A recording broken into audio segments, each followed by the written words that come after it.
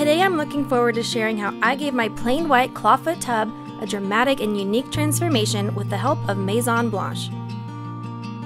This has been the most enjoyable makeover I've done in a long time, and I can't wait to show you how easy it is to recreate this look. Last week I used an aging solution to give my brass tub hardware a bronze patina, and today I'm finishing this makeover by showing you the steps I took to give it some personality with specialty paints. The look for this bathroom will be a mix of rustic and vintage while still keeping the simple cottage style, so I planned my color scheme with those parameters in mind. I wanted the space to feel warm and earthy, so I selected a handful of beige and gray shades from Maison Blanche's vintage furniture paint and French lime paint lines, along with a few different colored waxes. I've used these paints before on another clawfoot tub with amazing results, and I couldn't wait to test out some new colors and products. Option number 1 was Cobblestone, which I'd describe as a deep neutral khaki. Option 2 is Hurricane, a slightly darker and cooler shade. Next up was Franciscan Gray, which is a true medium gray. Finally, we had Coquille, which is a soft gray lime paint.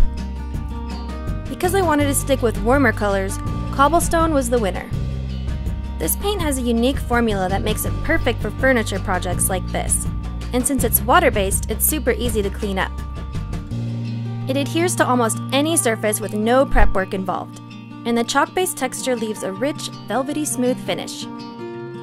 The dimensional quality is especially ideal if you're going for an aged look, as it's great for sanding and layering colors and waxes. There was no sanding needed for this project though.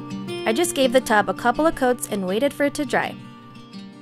While the tub was drying, I turned my attention to the feet.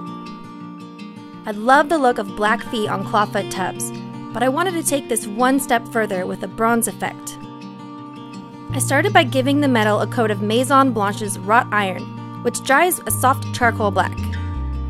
After 2 coats were applied and the paint was dry, I grabbed my jar of Organza. Organza is a thick, shimmery gel cream that will give any surface the appearance of metal.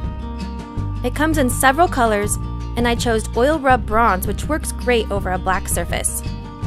To apply, I used a small brush and dabbed it into the gel.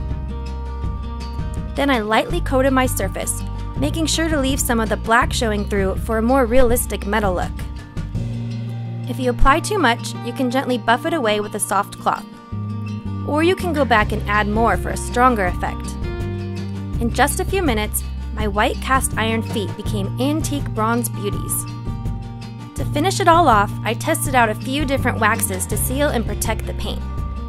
The amber colored wax didn't change the color much, it just provided a slightly richer finish. The dark brown wax deepened the color a bit and made the tub's texture more apparent. A thin coat of the white lime wax also blended into the surface and lightened it. I preferred the darker finish, so I went with a dark brown wax. Just like the paints, the waxes are buildable, so you can layer on as much as you want to enhance the effect. I didn't want it to look too brown, so I applied 2 super thin coats. There was no waiting, buffing, and reapplying process, so both the organza and waxing steps were completed in no time.